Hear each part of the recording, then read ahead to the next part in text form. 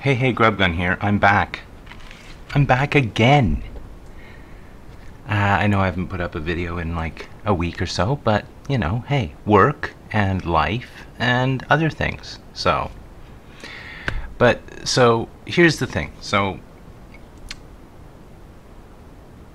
I started making a plan about 3 years ago to save up money and move out of the city. Now, I know I go on and on and on and on and on and on and on and on and on about it.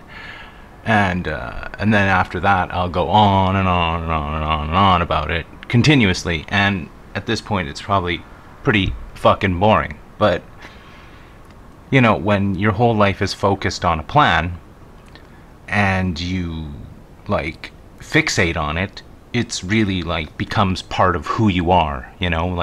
For me, moving out of Vancouver defined a lot of the last 3 years for me. It was a focus and a goal.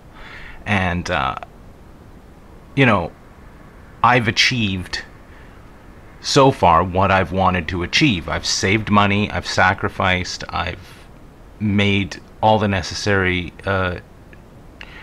plans, and I've come up with a solution, and it's coming to fruition. Now, when I first started, I created this countdown. I made videos. I think there's probably still, if you scroll back, you can find them, but I was at 1,050 days. I had a countdown app on my phone. 1,050 days. And this countdown drove me forward. I used this countdown as a way of seeing time pared down to smaller amounts so that I knew I was moving forward. But the problem with this countdown is that it became another thing I fixated on.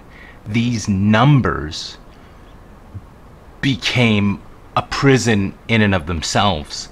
I saw very little progress. Once it went from 1,000 to 999, I was like, okay, 3 digits, now it becomes a different thing, 1,000 days and 999 days, it's, one less, decimal point to fixate on.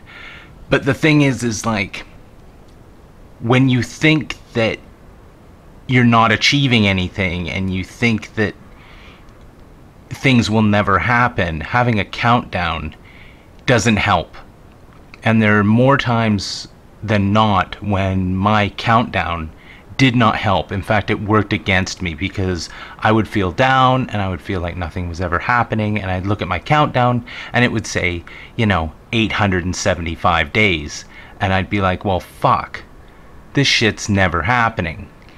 And so there were more times than I could care to mention that this countdown thing, and having a countdown visible to you, works against you. And I didn't realize this. I had no idea. And you think having a countdown to, say, a vacation in 2 months, that's okay, because it's something fun that you're looking forward to, and it's something tangible that you can reach for, and it's something that you're you need to know about, because you need to plan your vacation, you need to figure out what you're going to do, you need to pack your stuff and book your trip and book your hotel. So knowing that you're going on a vacation a couple months in advance is a good thing. Having a countdown to that is a good thing, because it's a countdown to a little tiny package of freedom. A countdown to a complete lifestyle change and a complete move from your current situation to a new city, a new life, a new everything, is so much pressure that it literally sets you back. It's an anchor.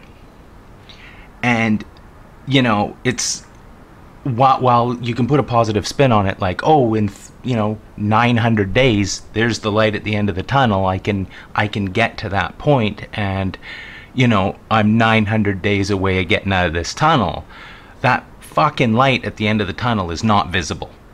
You don't know it's there. In fact, it's the opposite of visible. You're looking down there and it's just a dark fucking hole of 900 something days. It's a curse. And I didn't realize that until now. So I'm like continuously like, I want to move now. I want to move now. There's 6 months left. I want to move now. Oh, there's 6 months and fucking 22 days left. Oh, I like, why don't I just go now? And it became everything that drove me. And the 6 months that I have left here in this fucking town, 7 months actually, probably, if you look at it that way. I don't know, because I'm getting to that. I realized that the countdown isn't important anymore, because I know the goal is taking place. I know it's going to happen. Fixating on how many days left is not important anymore. What's important is the end goal, and I know it's going to happen. Whether I move in 4 months or whether I move in 7 months isn't important anymore, because I know I've achieved what I needed to achieve.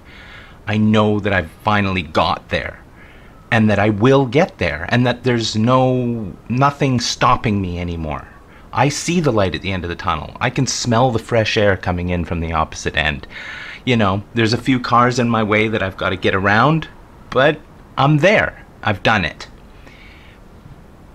But the countdown killed me. And so what I did is I took that app and I deleted it from my phone. I no longer have the countdown app. I don't know how many days it is till I move, because I just know that I'm done. I've checked out of this shit and I'm moving on, and I need to do that.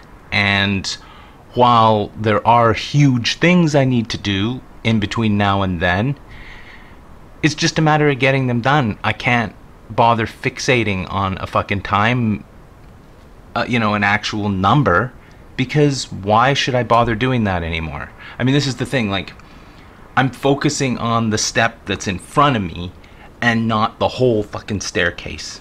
You know what I'm saying? It's just, let's do now, and then will come no matter what. I wasted a lot of my fucking time fixating on time. And while, it had its moments and it did motivate me, it also fucking made me miserable. So this is the thing, like, if you're gonna have a plan, like I made a 3-year plan to get out of the city, and it fucking came to fruition. Make the plan. But, like having a set date, like when I said, I'm gonna be out of here by my birthday in 2021, that's crazy. That's a lot of pressure, and it's a lot of bullshit that you shouldn't put yourself through, and a lot of like unnecessary anxiety, because you are doomed to create failure for yourself. Failure. I'll put that in the hashtag in the in the title of the video. Countdowns make you doomed to failure. Hashtag failure. But it does. It dooms you to failure, because any step backwards, you feel like you fucked up, and you feel worse instead of feeling better. And the whole point about having a goal and having a thing that you need to do, and especially if it's a life-changing thing, you need to make it so that it makes you feel better, not worse. So I spent a lot of the 3 years here just fixating, making myself miserable looking at that fucking number. So remember, like, if you have a goal, it's not a vacation. Fucking put the vacation timer on your fucking phone. It doesn't matter, because it's like, ooh, in 2 months I get to go to fucking wherever, right? Like, that's good. You're counting down. Usually it's counting down how many days left of work you have. And that's good, because who needs to work, right? Fuck that shit. And, everyone needs a vacation. So that's okay. But, like, to life goals, 3-year plan, do not set a specific date like I did. It's foolish. You're not doomed for failure, but there will be failures. There'll be speed bumps along the way that make you feel like you fucked up. And that is the last thing you need, is making you feel like you fucked up. So, just like I said, remember, always focus on the step in front of you and not the whole staircase. You'll get there. You'll get there. There is a top. There is an exit. There is an out. You have to fucking start. And the starting part is gonna be hard because sometimes your goal is so far in the distance you can't even see an outcome. But the outcome's there, and you can do it. Because fucking if I can do it, the laziest prick who has no motivation and is fucking basically, you know, spent most of his life fucking shit up and making things worse, has finally figured out a way of fucking not fucking shit up and making shit better. Just remember that all fucking things that you have to do, they take sacrifice, they take focus, they take fucking motivation, and the thing is like, even if you think you can't, you fucking can. Because, use this as an example. If this piece of shit can do it, fucking anybody can do it. And that's it for my motivational speech. So, fuck countdowns, because they're fucking lame. And, unless for a vacation, and then it's awesome, because vacations are awesome. And, you know, do what you gotta do, but remember, you can do it, and I have faith in you. Okay, this has been Grubgun. Thanks a lot. Signing out. Oh yeah, look at this. No glare in the glasses again. Gotta support the home team. Unbelievable.